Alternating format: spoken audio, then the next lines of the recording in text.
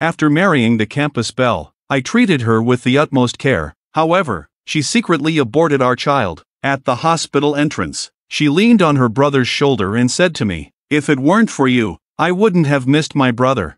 All of this is your own fault." In the end, to keep things quiet, she hired a hitman to kill me. When I woke up again, I found myself back on the day I proposed to her. Her so-called brother, with indifferent eyes, handed me a blank check. "Marry her or take the money. You choose." I smiled slightly and politely accepted with both hands. 20 million. I wish the Game of Thrones relationship a lifetime of happiness. Long live true love.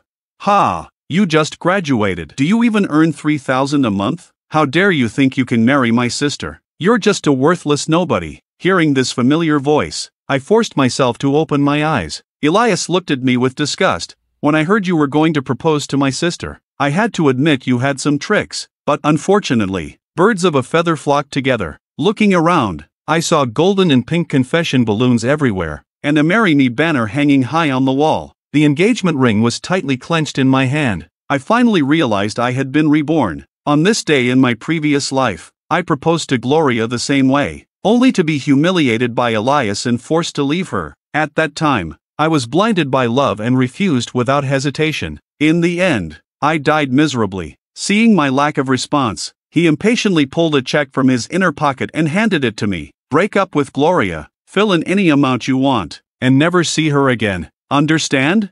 Gloria, standing by my side, hooked her arm around mine and looked at Elias with some defiance, but more so with clear affection. I sneered inwardly. In my previous life, I foolishly married Gloria, becoming a pawn in their wealthy family games. This time, without further ado, I accepted the check in their siblings' shocked eyes and nodded satisfactorily. A grand president wouldn't go back on his word, right? I mean, I can really fill in any amount? Of course, it's worth spending a bit of money to show Alia what kind of person you are. All right, I'll accept this great fortune. You are such a good brother. I don't know how to repay you. In the next life, if you become an ox or a horse, I'll make sure to pull the grass for you to eat." Before he could respond, I walked into the bank next door with the check, quickly filling in the amount. I looked at the newly credited money in my account and smiled contentedly. The next second, my phone rang. I pressed the green answer button, and Elias's deep, trembling voice came through. 20 million. You really dared to ask for it. In my previous life, I married the campus belle, Gloria. It felt like a blessing earned over 8 lifetimes. So, I didn't care when people said I was marrying into a wealthy family or that I was living off her money, until a classmate sent me a few photos. "Is this your wife? Dressed so skimpily, drinking mouth to mouth with this guy? He's practically on top of her." And guess what happened next? They went straight upstairs to get a room.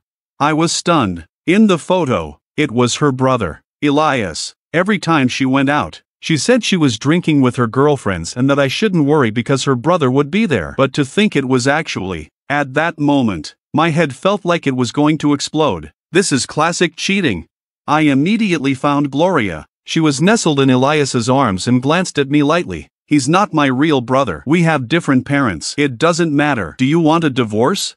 Marco, recognize your place. You are just a live-in son-in-law. If you don't have a brain, at least look in the mirror to see what a joke you are. You really are sick." "Gloria, how did you become like this?" I was shaking with anger. She chuckled lightly and tossed me a piece of paper. It was an abortion consent form. "While I'm still young, of course, I want to enjoy life. So, let's just feel sorry for your little baby. But if it weren't for you, I wouldn't have missed out on my brother.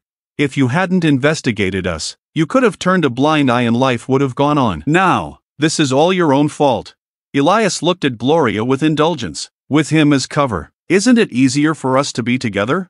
It turned out I was the fool, just a pawn in their play. I couldn't take it anymore and punched him. Elias looked at me provocatively and waved his hand. Immediately, a group of security guards rushed out and beat me into the hospital. A few days later, Gloria kicked me out of the company and took all my money. Until the day I was discharged, I was still thinking about how to get revenge on them, but a speeding truck with failed brakes came straight at me and knocked me out. So, why wouldn't I dare take the 20 million? Not only did I dare to take it, but I also thought it was too little. In my previous life, even though I was a son-in-law of a wealthy family and the general manager of a company, I lived very frugally, rarely having 5 figures in savings. So now, facing Elias's gritted teeth questioning over the phone. I laughed. What's wrong, Mr. Ellis? Does this little bit of money hurt you? Didn't you like to show off in front of Gloria? To be honest, I actually prefer the arrogant way you handed me the check earlier. All right, Marco, you better have the guts to spend that money. He angrily hung up the phone, looking at the balance in my bank account. I let out a long breath and took a taxi to the luxury car dealership. Once, Gloria said she was afraid I would change my heart if I had money, so she made me willingly hand over my salary card. I closed a multi-million project and discussed with Gloria about replacing my old Ford, but she disagreed, saying that if it still worked, there was no need to be extravagant, and that it was better to keep a low profile in high positions. Then she turned around and bought herself a red Ferrari and gifted her brother the latest model McLaren. I was as stupid as a pig, so the first thing I did now was to buy a sports car. By chance, I ran into Gloria and Elias, the affectionate siblings, at the car dealership. Gloria saw me first, with a somewhat proud tone. Brother, I told you Marco would regret it. He said he'd never leave me in this lifetime. See, here he is. Elias sneered and reached out his hand to me. If you don't have the guts, return the money. I smiled faintly, my gaze passing over them to a brand new black Lamborghini behind them. Matte paint, sleek body lines. I pointed at it. This car is nice. Can I pick it up today? The saleswoman beamed with joy and swayed her hips as she walked up to me. Boss, you have great taste. This car was reserved, but the buyer just canceled. She glanced at Elias, whose face was dark. I instantly understood what was going on. In my previous life, after rejecting Elias, he mocked me angrily. Look at the numbers in your account. You couldn't earn that much in several lifetimes. I clearly saw the balance then, 20,053 yuan. So now he couldn't even afford a car, but his mouth was still hard, taking my 20 million breakup fee and coming to spend it. Little Lee, look at what kind of boyfriend you've got. TSK. Gloria's face was shocked. 20 million? Marco, are you out of your mind? Why did you take my brother's 20 million? He was just testing your feelings for me. Stop this nonsense and return the money. I dug both hands into my pockets, pretending to search. Seeing this, Elias's face softened, and he started acting again. Oh, it's just 20 million. Little Lee, no need to be angry. Spending 20 million to see a scumbag clearly is worth it.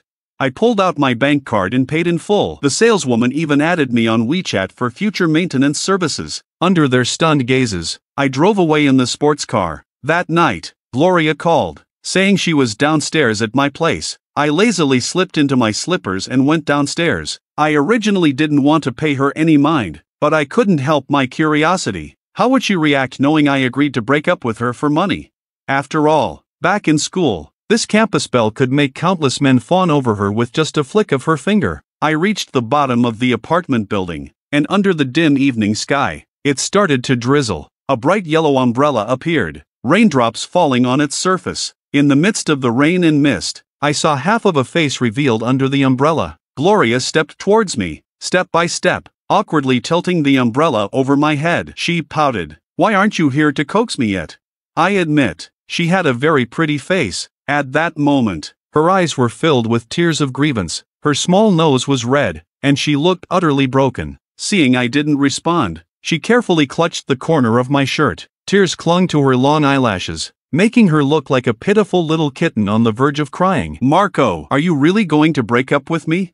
She deliberately spoke in a whiny voice, making my skin crawl. Her fake display of emotions made my stomach churn. I nodded and said seriously, yes, we are breaking up. How can you compare to 20 million? Don't come looking for me anymore. It would just make your brother misunderstand, considering I took his money. Goodbye. Gloria's pitiful expression instantly vanished, her face turning dark. Give the money back to my brother and obediently marry me. If you marry me, you can have as much money as you want. This is your only chance. Marry your head. Get lost. I resisted the urge to slap her and turned to head back home. She stood there stunned, probably never having been insulted so badly in her life. But soon she shamelessly followed me. Just as I was opening the door, she slipped inside ahead of me, yanking my arm to pull me in. In the next second, Gloria pressed me against the wall, wrapping her arms around my neck, her breath warm against my ear. Punish me. Just give the money back to my brother, and I'll do whatever you want. As she said this, her small hand tugged at my shirt, skillfully moving downwards. My mind went blank for a moment, and my whole body tensed up. Reflexively, I grabbed her arms with both hands. Gloria instinctively wrapped her arms around my neck, a playful smile spreading across her face. Stop being so mean. Be gentle with me. I fought back the nausea and leaned close to her face, my lips stopping just short of her ear. Will you really do anything I ask? She nodded, placing her slender arm on my chest, tracing circles with her fingertips. Yes, I want to marry you. Then bark like a dog. What? In the next second, I flipped her over my shoulder, throwing her onto the ground by the door. With a bang, I shut the door. After a moment, Gloria kicked the door hard, her voice sharp. Marco, how dare you treat me like this? Are you crazy? Fine, you better not regret this. Leaving those harsh words, there was no more noise outside the door, so my next plan is to buy a house and move to a place where they can't find me, to avoid being harassed by these so-called siblings. I was looking at houses on my phone late into the night when I suddenly heard a noise at the door. A familiar smell wafted into my nose. It was gasoline. Elias's sinister face quickly flashed through my mind. Not good. I rushed out the door. A mysterious figure wearing a black hat froze for a moment, then dropped the half-full bottle of gasoline and ran. By the time I chased them downstairs, they had vanished. I took out my phone to call the police, but suddenly, an unbearable pain hit the back of my head. The next second, the world spun, and I lost consciousness. I was awakened by cold water, facing an elderly man with a full head of white hair. He leaned back indifferently in his chair, with a strong, aggressive face, looking down at me. You got my daughter pregnant and swindled my godson's money. Who gave you the guts? His brows were furrowed with a dark expression, and his murderous intent seemed even heavier. I looked around in horror. The bodyguards around us were expressionless and stood straight, their waists bulged with hidden objects, unknown to me. Gloria's father, clearly a company chairman, was acting like a mob boss. Wait, I had returned to the point in time of the proposal. I hadn't even touched Gloria yet, but her father said I got her pregnant, which means the child she carried in the previous life was not mine. It turned out she had been pregnant with Elias's child all along. Afraid of her father finding out and blaming Elias, she hurriedly married me to find a father for the child. Then she lost the child from fooling around with Elias, and I went crazy, desperate to fight them, losing my life in the process. I slapped myself hard, feeling furious, and Gloria blamed me for making her miss Elias. Thinking of those unbearable memories, I couldn't help but laugh at myself. I looked up and met his puzzled gaze, directly revealing the truth. I never slept with her. The child she carried was Elias's, and the 20 million was a breakup fee from Elias. If you don't believe me, investigate yourself.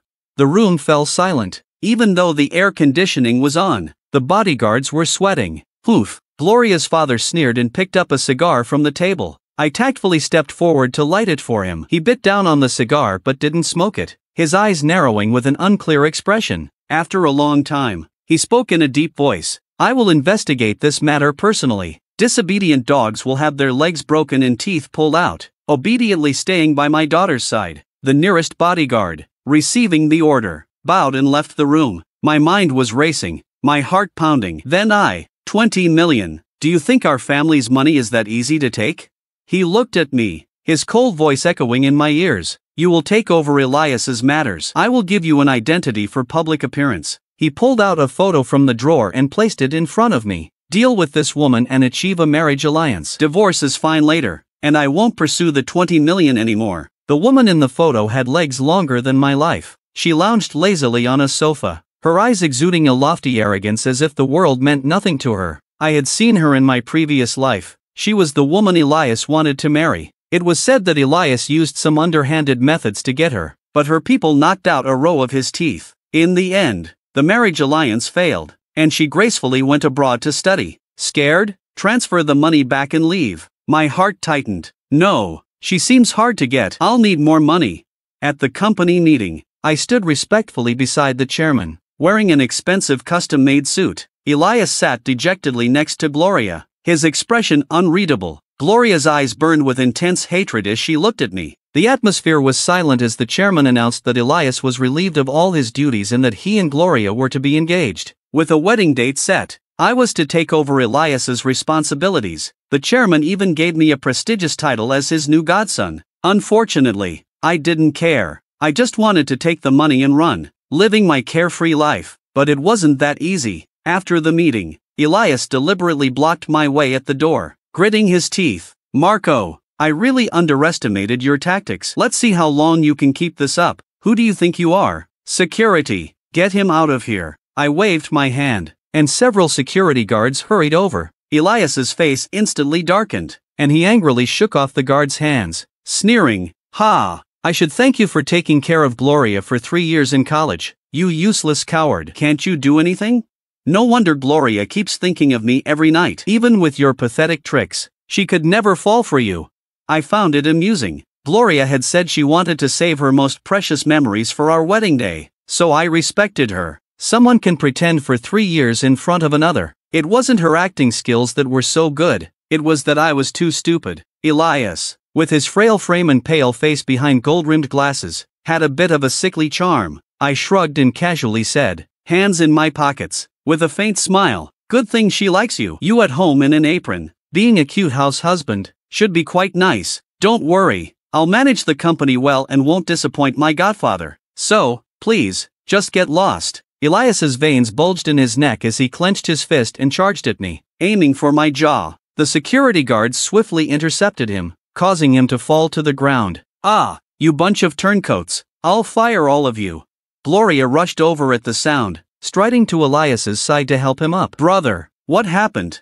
Elias suppressed his anger and adopted a dark, sinister demeanor, speaking with a hint of despondency. "The new general manager Wang wanted to ask me something, but I didn't expect him to get physical." "Never mind, let's just say I fell by accident. Let's go." "Gloria, I don't want to stay here and be humiliated anymore." He weakly rubbed his arm. Even the nearby guards rolled their eyes. Yes, a true man can endure setbacks, but Gloria was extremely distressed, her anger flaring. "Marco, what are you pretending for? You're nothing but a dog my dad keeps in our house. Didn't expect you to be such a scheming dog. Don't worry, you will pay for harming my brother." I glanced coldly at Elias. "Look at your pathetic state. Even a rabbit doesn't eat the grass by its burrow. Do you think you deserve the chairman's trust? Getting yourself hurt and then trying to blame others. Are you going to cry and call for your mommy next? And you, Gloria, you dare talk about making me pay after cheating on me? Has your brain been licked clean by a dog?" The crowd around us grew, looking at Elias with disdain. The atmosphere turned silent. Gloria furrowed her brows and spoke coldly, "Marco, you'll regret this." She paused. "Don't forget my last name." After they left, I felt a bit restless, sitting in the luxurious office. Everything suddenly felt unreal. It was as if a pair of hands were pushing me into the abyss from behind. Having died once, I cherished life more than anyone. I received instructions from the chairman to attend the dinner party punctually to discuss the first meeting of the two groups' marriage alliance. I understood very well the importance of this alliance. It was like 1 + 1 = more than 2 in terms of benefits. The weather was a bit muggy as summer approached. I practiced my expressions in front of the mirror repeatedly. When I arrived at the banquet hall, the lavish and elegant decorations made the whole scene look like a fairyland. Money is another name for superpower. "Is this your godson? He is really handsome." The speaker was a middle-aged woman, but her skin was well maintained, looking like she was in her 30s. I nodded politely at her and walked over to sit next to the chairman. "What's he doing here?"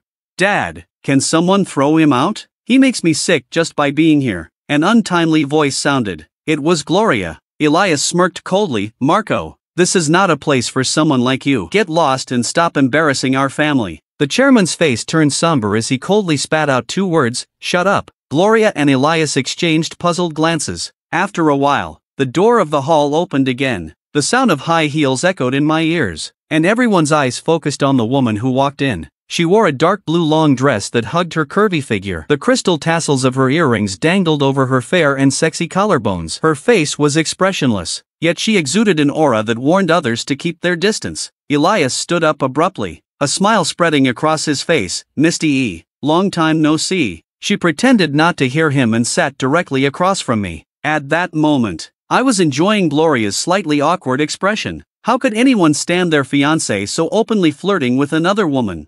"Are you the one I'm supposed to marry?" Marriage is precious and beautiful. Without love, it's no different from being in prison. "I don't agree. I've said my piece. I'm leaving." From sitting down to stating her position and leaving, it took less than a minute. What a woman with character. Misty's parents didn't show any surprise on their faces. Elias was eager to chase after her, but his current status held him back. The chairman gave me a look, and I stood up. Misty didn't walk fast. The cool breeze outside dissipated the lingering heat. Her tone was slightly displeased. "Why are you following me? Did you not understand what I said?" I quickened my pace and stopped in front of her. Her beautiful features looked even more exquisite under the streetlights. This wasn't just an ice-cold beauty. She was my lifeline. I took a deep breath. "I can give you an irresistible reason. Let's cooperate." Soon, the news of my marriage to Misty spread throughout the circle, shattering everyone's perceptions. During this period, I was busy with the new project contracts and occasionally went on dates with Misty. Although she found these staged dates quite boring, she still patiently cooperated with me. No choice. There were always tales following us when we went out. On the day we made the official announcement, I posted a not-so-intimate wedding photo. To make it seem more affectionate, I added a caption: "I want to get drunk with you, to declare my love in the most extravagant way." I even tagged her. 2 minutes later, the message I sent her had a red exclamation mark. But fortunately, everyone believed it. At least the chairman did. And with my previous life's rich experience, I handled the company's business quite smoothly, making him very satisfied.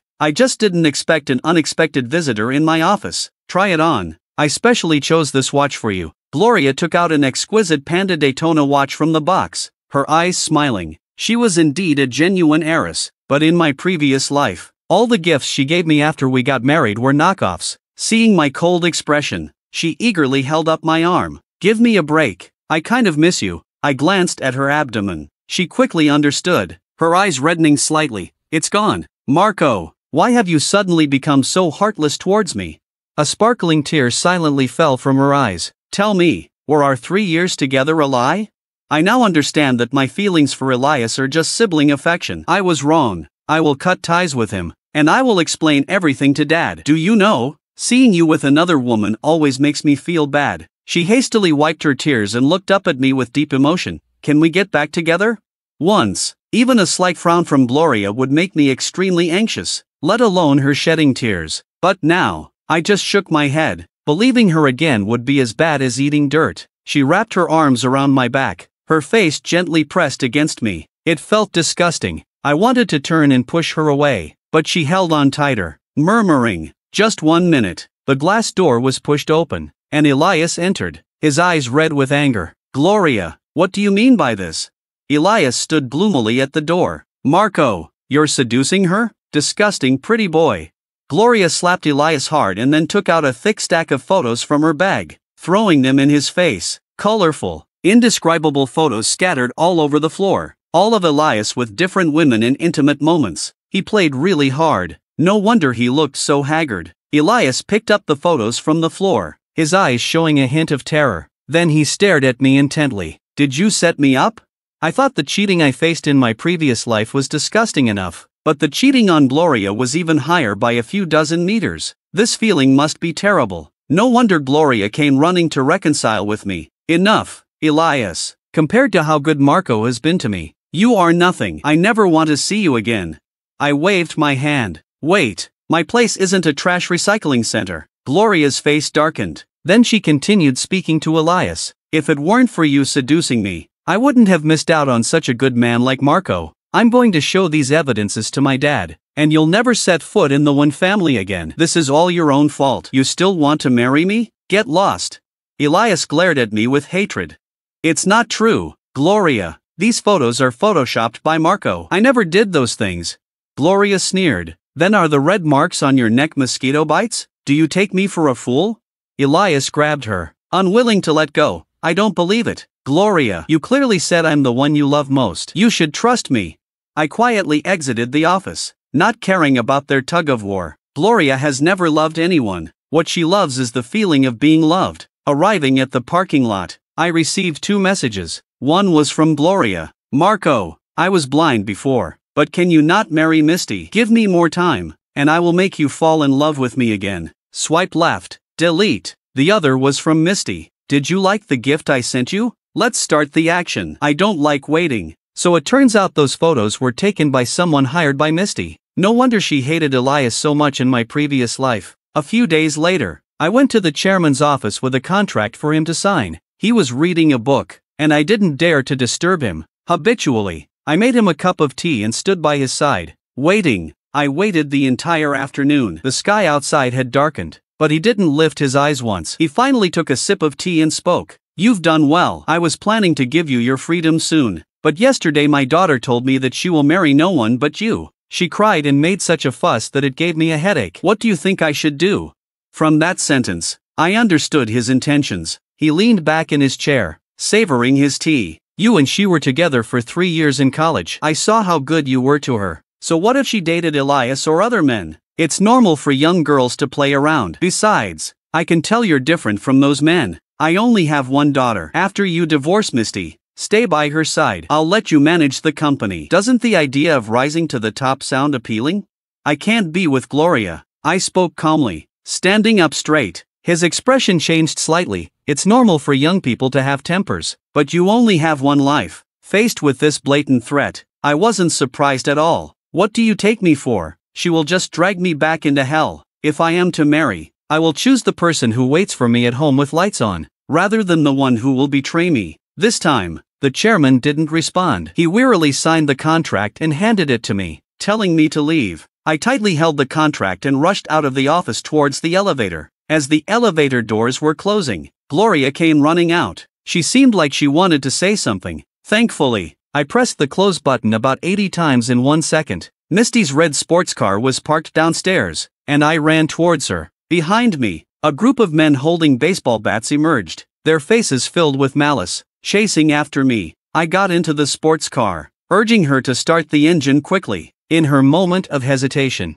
the car window was already smashed. I used my hand to block it, and several pieces of glass lodged into my flesh. She quickly came to her senses, stepped on the gas, and sped away. I also threw my phone out of the bag. "The contract is signed, and he's already showing signs of illness." The car stopped at a gas station along the coastal highway, and I handed the contract to Misty. We were working to gradually bring the Yi family into the picture to devour the Lee family bit by bit. If I hadn't spent so much time in the company in my previous life, this task wouldn't have been possible. Misty adjusted her long hair by her ear and spoke softly. "You really have a ruthless heart. Is his Alzheimer's disease very serious?"